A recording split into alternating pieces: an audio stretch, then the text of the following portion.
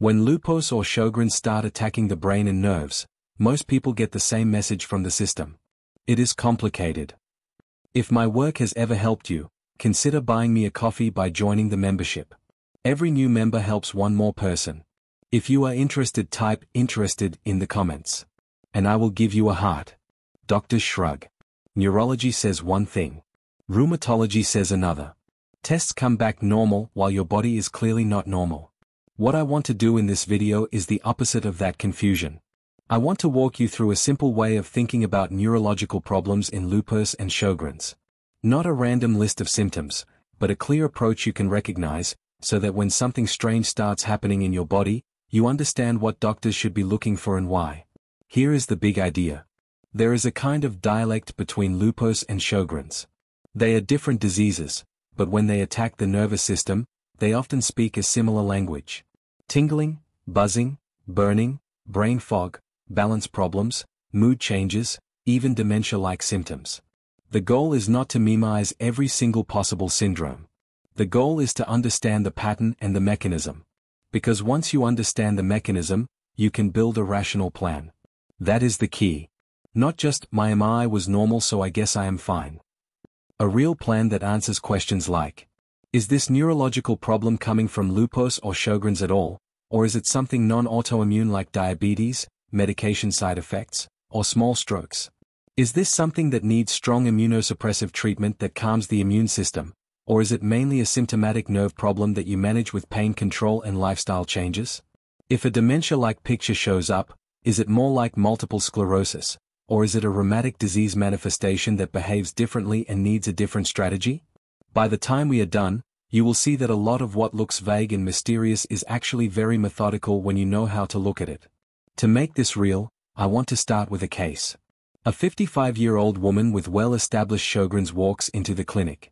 She already carries a diagnosis of autonomic neuropathy. That means the nerves that control automatic body functions like blood pressure, heart rate, sweating and digestion are misfiring. But today, that is not what scares her. It is the sensations. Listen to how she describes them. She tells her doctor, "It feels like a buzzing over my left breast." She says, "It is like someone is sticking an ice pick between my ears." Then she pauses and adds, "Sometimes it feels like caterpillars with sharp claws are crawling over my thighs."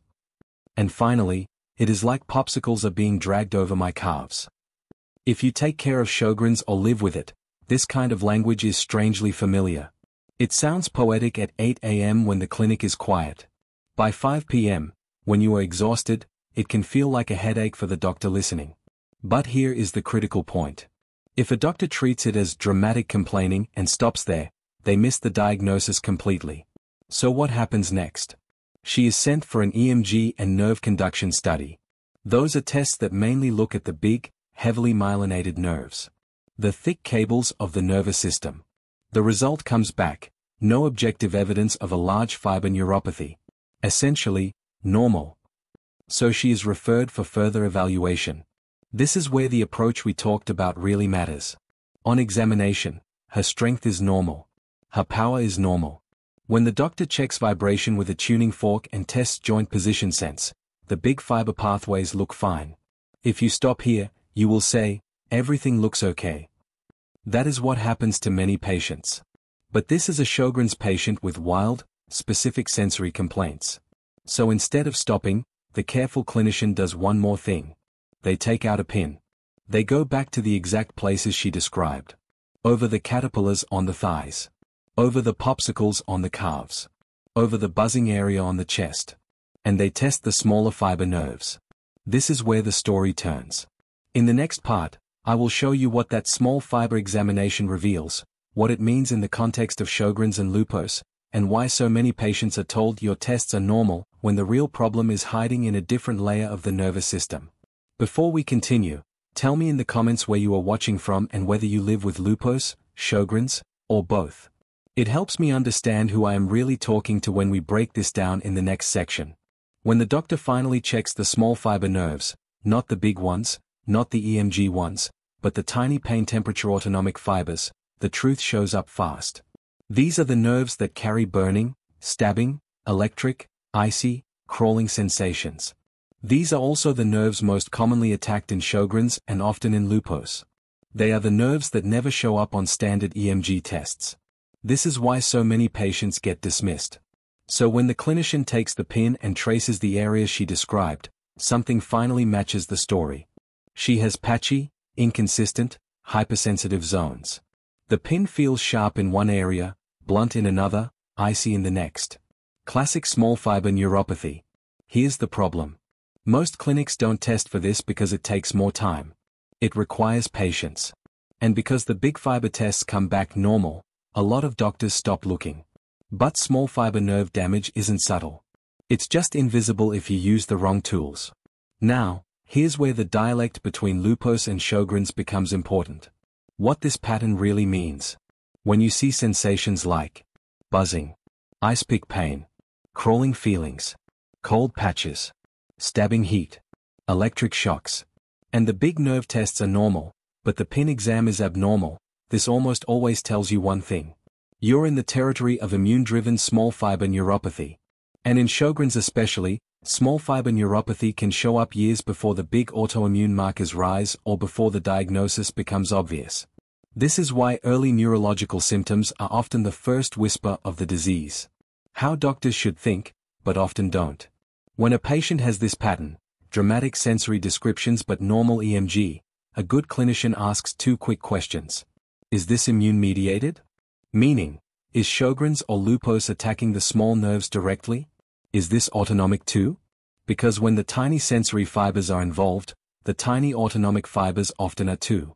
That means dizziness, heart racing, blood pressure swings, GI slowdown, bladder issues, temperature intolerance. This woman already had known autonomic neuropathy, so the story fits perfectly. Why it matters for treatment. A big mistake happens here across neurology clinics. Doctors confuse two completely different things. Immune damage to the nerves needs immunosuppressive treatment. Nerves that are misfiring after being damaged need symptomatic treatment. If you mix these up, you either overtreat or undertreat the patient. And both cause suffering. This is why the framework you're learning matters. In lupus and Sjogren's, both types of nerve problems can happen at the same time, and only a structured exam separates them. What happens next in this case? Once the small fiber involvement is confirmed, you now have to decide what is driving the attack. Is this a primary Sjogren's neuropathy? A mixed connective tissue pattern? A vasculitic neuropathy? A sensory ganglionopathy? Or an autonomic predominant neuropathy? Each one requires a different plan. And each one has a different prognosis. In the next part, I'll walk you through the exact steps to tell them apart, the same steps top neurologists and rheumatologists use, but almost no primary care doctor knows. Before we go on, type neuromap in the comments if you want me to keep explaining the neurological side of Sjogren's and lupus like this in future videos. Now that we've confirmed small fiber involvement in this patient, the next step is to figure out exactly what kind of immune attack is happening, because Sjogren's and lupus don't damage nerves in one simple way. Instead, they create recognizable patterns, and once you learn to see those patterns, the entire diagnostic picture becomes much clearer. The first question any good clinician should ask is whether this is a classic small fiber neuropathy, where burning, buzzing, icy or electric sensations appear in scattered patches while strength, reflexes, and EMG tests remain normal, or whether this is actually a sensory ganglionopathy, which is far more serious because it attacks the root of the sensory system and leads to severe imbalance, loss of position sense, vanishing reflexes, and sensory loss that doesn't follow normal nerve pathways. If a doctor confuses ganglionopathy for small fiber neuropathy, they miss the one window where early treatment can prevent long-term disability, and unfortunately this mistake is incredibly common. After that, the next question is whether this could be a vasculitic neuropathy, which is what happens when the immune system attacks the blood vessels feeding the nerves. This usually shows up suddenly, often on one side, with sharp stepwise worsening, severe pain and sudden weakness like foot drop or wrist drop. And when it appears, it almost always requires urgent immunosuppressive therapy, because this is one of the true neurological emergencies in Sjogren's and lupus. Once that possibility is addressed, the clinician has to step back and ask how deeply the autonomic nervous system is involved, because when small fiber sensory nerves are damaged, the tiny autonomic fibers usually get dragged into the fire as well, leading to heart racing when standing, blood pressure drops, unpredictable sweating, digestive slowdowns, bladder problems, temperature swings, and the classic wired and exhausted feeling that so many people with Sjogren's know too well. Since our patient already has autonomic neuropathy, this makes the entire picture even more specific and reinforces that we are not dealing with something random or psychological, but with a real immune-driven nerve disorder. At this point, you also have to look at the dialect of the disease, because Lupus and Sjogren's both cause neuropathy, but their fingerprints are different. Sjogren's tends to produce small fiber neuropathy, autonomic neuropathy, sensory ganglionopathy, trigeminal neuropathy, and those poetic, patchy sensory descriptions that sound bizarre but match the underlying mechanism perfectly. Lupus, on the other hand, leans more toward vasculitic neuropathy, mixed motor sensory problems and nerve issues that flare alongside systemic inflammation or central nervous system involvement like headaches, seizures, or cognitive trouble. Knowing which disease is speaking helps you guess the prognosis, the likely treatment response, and the pace of the illness long before the lab results catch up. All of this matters because many autoimmune patients walk into clinics with neurological symptoms and walk out with dismissive explanations like "your EMG is normal," or "maybe it's stress," or "let's wait and see," without anyone taking the time to understand what the nerves are actually doing. But when you use a structured neurological approach, the one we are building right now, the mystery disappears and the mechanism becomes visible. And once you understand the mechanism, deciding on treatment stops being guesswork and becomes a rational plan. In the next part, I'll break down exactly how doctors decide whether you need immunosuppressive therapy or whether your symptoms are coming from nerve misfiring that requires a completely different strategy. Before we move on, type "I'm still watching" in the comments so I know you're following the story. This is the turning point in the entire diagnostic process, because this is where a doctor must decide whether the immune system is still attacking the nerves right now or whether the damage already happened and the nerves are simply misfiring long after the fact. These two situations can produce identical symptoms for the patient, but the treatment could not be more different, and this is the reason so many people with Lupus and Sjogren's spend years going in circles without improvement. When the immune system is actively attacking the nerves, as you see in vasculitic neuropathy, in rapidly progressive small fiber neuropathy, or in sensory ganglionopathy, you are dealing with a dangerous, ongoing process. These patients tend to worsen quickly, the symptoms spread from one area to another, and the pattern does not stay still. In these cases, immunosuppressive treatment becomes essential because the inflammation must be stopped before it leads to long-term loss of function. This is when doctors consider treatments like high-dose for steroids, rituximab, or mycophenolate, not to reduce pain but to stop the underlying destruction. But if the immune attack happened years ago and the nerves are now stuck in a hypersensitive, unstable state, the situation changes completely. Here, the nerves are not being damaged, they are simply misfiring, just like a microphone that keeps producing feedback long after the electrical problem was fixed. In this scenario, the goal is not to suppress the immune system but to calm the nerve pathways with the right symptomatic treatment and lifestyle adjustments. Most patients in this group have stable symptoms that don't spread, and their blood work doesn't show signs of a current autoimmune flare. This is the group that often gets overtreated with unnecessary immunosuppression even though it won't change the core issue. The real challenge is that symptom intensity is not what determines treatment. A patient with widespread burning pain from old small fiber damage may feel much worse than someone with a mild but rapidly spreading weakness from new vasculitic damage, yet the second patient needs urgent immunosuppression, while the first does not. This is why the framework matters so deeply. When you understand whether the immune system is active or whether the nerves are simply misfiring, you stop guessing and you start making decisions that actually change lives. Now, let's go into one of the hardest clinical puzzles in autoimmune neurology, because this is where even specialists hesitate. The question of whether a dementia-like picture is multiple sclerosis, lupus, Sjogren's, or a rheumatic process that looks exactly like MS but behaves completely differently beneath the surface. One of the most frightening neurologic complications in autoimmune disease is when a patient starts developing cognitive decline, memory trouble, slowed thinking, personality changes, or difficulty processing information.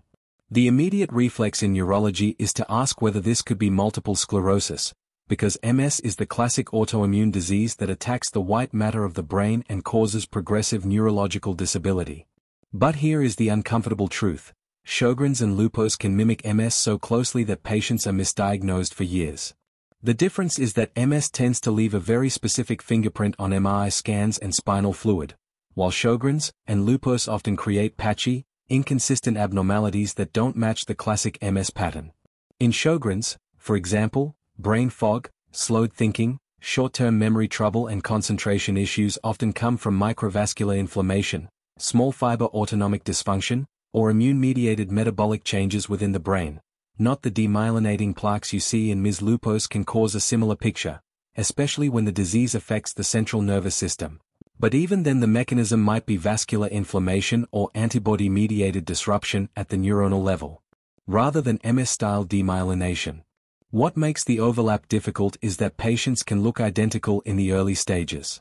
A person who is slow, forgetful, and mentally exhausted might be treated as if they have MS when the underlying problem is a rheumatic process that demands a different treatment plan. MS patients typically respond to MS-specific medications, while autoimmune rheumatic brain involvement may respond better to immunosuppression, anticoagulation if antiphospholipid antibodies are present, or aggressive control of the underlying systemic inflammation. This is why a structured neurological examination becomes so important. You're not just checking reflexes or strength. You're using the neurological exam as a lens, a platform, to understand the mechanism behind the symptoms. When you expose the mechanism, the diagnosis becomes obvious. In MS, the pattern is demyelination. In lupus, the pattern may be vascular inflammation or antibody-mediated interference. In Sjogren's, the pattern often involves small fiber dysfunction, autonomic instability, and microcognitive impairment. They look similar from the outside but behave differently inside the nervous system. A clinician who sees the mechanism instead of the surface will never confuse them. By the end of this talk, the goal is simple: for you to feel confident that neurological complications in lupus and Sjogren's are not mysterious, chaotic, or impossible to understand. They follow patterns. Those patterns follow mechanisms. And mechanisms lead to clear decisions.